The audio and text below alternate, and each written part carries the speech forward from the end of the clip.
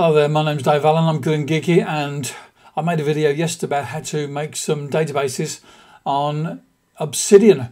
And today I've decided to do things a little bit different because I saw a video by a guy called Sergio, and let's just have a look at his channel here. And he's got a video here called How to Create a Movie Database in Obsidian. And if I'd have seen this yesterday, I probably would have made my own, but still. I've changed mine to be like his because it's actually a better way of doing it. It does involve getting an OMD API key, not too difficult, easily done. It does involve having this template here, although you do need to make a bit of a change to it because there's a requirement to have a double colon there in between the this part here and this sort of where it says value post. So you'll have to change the template a little bit there to make it work. And then you have to bring in this data query. So there's a bit more setting up to do. Follow his tutorial and you'll find that it'll work fairly well. Just make that change that I said there. And I'll just show you the difference between the two. Now this is what I did yesterday, and it's not looking too bad actually. I've got the poster in there, I've got the status in there, I've got the actors in there that I want to have in there. It's all working pretty good actually, but the difference with this is that I've actually also added it so that it's getting the data from IMDb. So this one here, Avatar Way of the Water, all this information came in courtesy of the script and the API to the OMDb database, which was really useful and really easy. So that was better. It makes things a bit quicker when you're setting up the page or the document in Obsidian for the film. So that's something that's worth looking at. Let's see, I'll just show you the template that I've got in here now for this one. I've called it Groovy Movie. This bit here, I had to put in 2 colons there to make it work because in the YouTube channel there's only 1 colon there and it didn't work, so I had to change that. And also added this here, where we go to now. So I've went into here, I added quick add, and I had to do some managing of macros, this add movie, and this one comes up nicely here. So now what I can do is, if I want to add a movie to this here, so let's add a movie. So if I do Command P, it's set up so I can do add movie.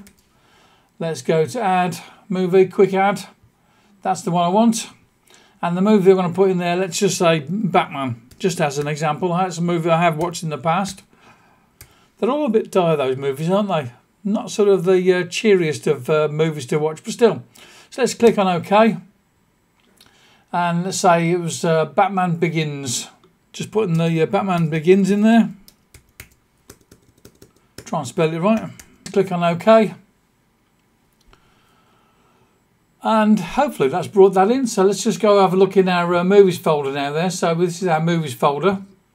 And in there we've got Batman Begins. And as you see, it brought all the information in there. And wasn't that just quick and easy? All I need to do now is to go into this one here and just change the status to complete. The other thing I'd like to put in there as well is a date. So I'm not sure what date I watched this, but normally when you do these things here, you're going to be a date in there. So let's just change the date in there. So let's put a date in there.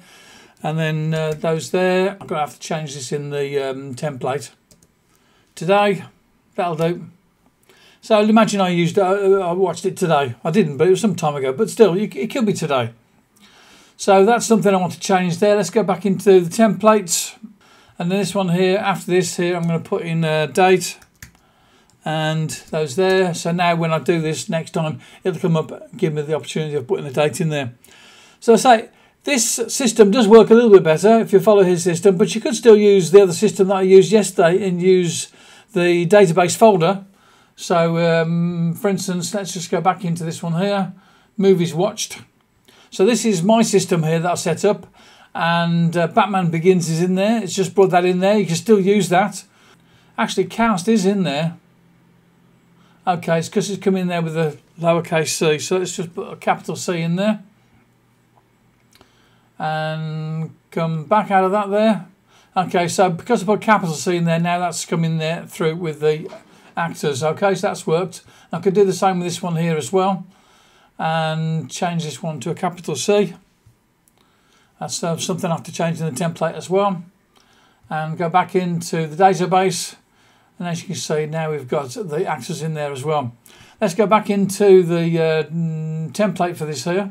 And I'm going to change this here, cast to capital C for that there. So now that's going to work. Good stuff. and back out of this here. And same with these things here as well. You can put your ratings and your dates in there.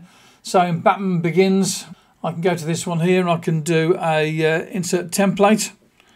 Let's do this one here, template, and I'm going to use, let's say it was 3 stars. So I'll go back out of this here now into this one here. Let's go back to Batman Begins. Rating, maybe it needs a capital letter there as well. Let's come back into this one here. There we go, just need a capital letter in there. So there's something you'll need to look out for. And as I say, have a look at Sergio's videos because they're pretty good. He's got a lot of information there about how to use Obsidian. And I've been following some of those to learn some stuff myself. Go for it. Make yourself a movie database.